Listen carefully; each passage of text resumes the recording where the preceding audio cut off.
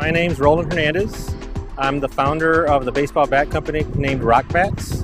RockBats is a company that I founded when I was still a research engineer with the Forest Products Laboratory. Now it's not just a company owned by my wife and I, but it's actually owned by several owners.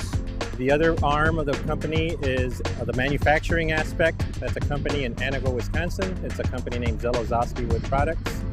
And then we also have a retired Major League Baseball player that is also part owner of the company.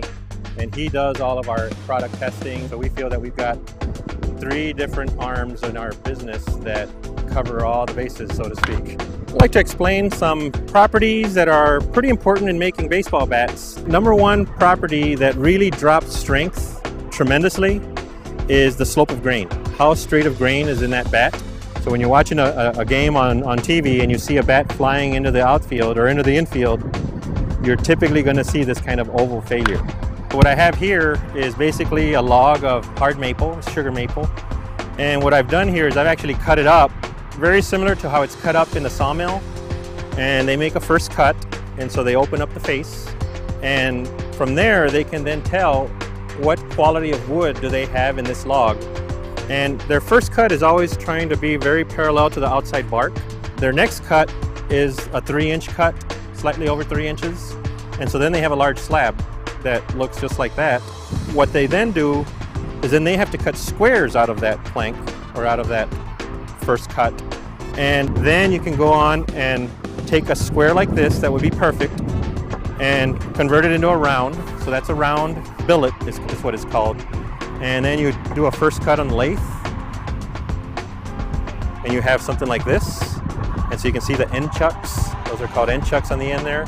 Chop it down. And we're the first stage of making a baseball bat. What has been adopted by the professional leagues this year is to start putting a dot of ink right at the 12-inch location on the handle. And the reason for that is because that would allow a person, whether it's an inspector, a player, a coach, to come in and inspect that ink spot. When you put ink on the flat grain face of the wood, that ink is going to bleed along the length. And so for this one here, if you have straight grain wood, that ink is going to bleed in the direction of the dowel. And this is representing the handle of a bat. And the other dowel that we inked represents a bad angle of grain. And so that should fail like the slope of grain failure we've been talking about. So this, by looking at that ink, an inspector could come into a bat and say that does not meet the regulations. If that bat breaks, or if and when that bat breaks, that's going to break by slope of grain. If and when this bat breaks, that should fail by rupture. And we can show you how that's happened. The dowel that we have here in the setup is the one we just inked, and it has a very severe grain slope. So this here is a very weak piece of wood, and if you take that and it gets hit in the handle by a baseball, you're going to have a failure that most likely will separate into 2 pieces. The piece of wood is supposed to be straight grain. That, again, we're going to do the same test. And as I mentioned, this should be a rupture failure. And it didn't take me very much to break the other one, but if I really hit on this one, that is a rupture failure. So the rupture failure I show you there, I really tried to break that, is analogous to the rupture failure that you have in a baseball bat. That is the difference in performance between straight grain wood and slope of grain wood. You need to have straight grain wood and you'll get this kind of performance.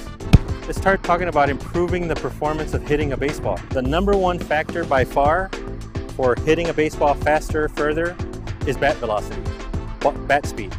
And so if you can get that bat around faster, you're going to get more ball velocity off the barrel of the bat.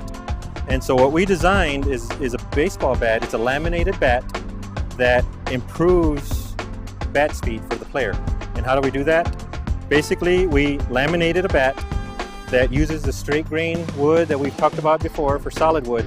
Now all the planks are straight grain, but what we've done different to engineer some performance into this is the core of the barrel is made out of basswood, which is a lightweight wood. And so what we're doing in essence is lightening the weight of the barrel And that basswood reaches up to about here in the bat. And then from here to the handle we use hickory. So the core of the handle is made of hickory, and what that does is it gives you a stiffer handle. It's going to be even stronger than the straight grain wood that we just showed you. You take two bats that are exactly the same shape and weight. One is solid wood, one is this laminated design. This laminated design will outperform it because you can get higher bat speed and you have a stiffer handle. And it's stronger as well, much stronger than a solid piece of wood.